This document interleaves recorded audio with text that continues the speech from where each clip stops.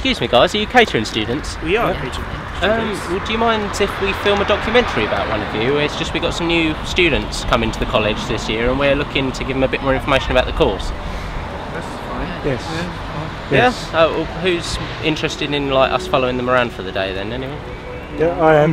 Yeah? Alright, you'd be happy with that? Yep. Alright, do you mind if we catch you guys later then and we'll follow We'll Dom? catch Yeah? you. Alright, thank you. Come on then.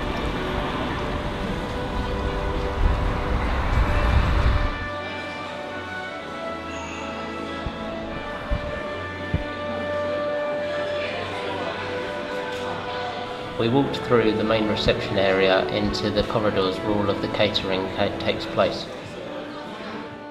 We walked up to the barriers that only allow students through. You will be given a lanyard and a card key.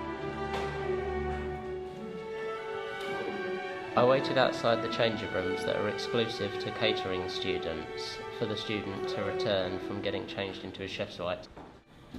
We walked down the corridors past the lockers that are available for students.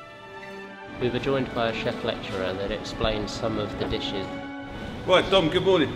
This morning, you fit? You well? Yep. This morning you're going to be doing a roast chicken. This has got a whole roast chicken here, and you're going to be prepping it, you're going to be trussing it, tying it up, and then you're going to be seasoning it and you're going to be baking it in the oven for about an hour and a half.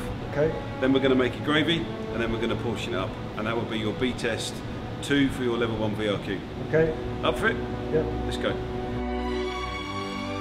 This is the training kitchen where all of your practical lessons will take place. The facilities in the training kitchen include 2 rationale ovens, an individual workstation for each student,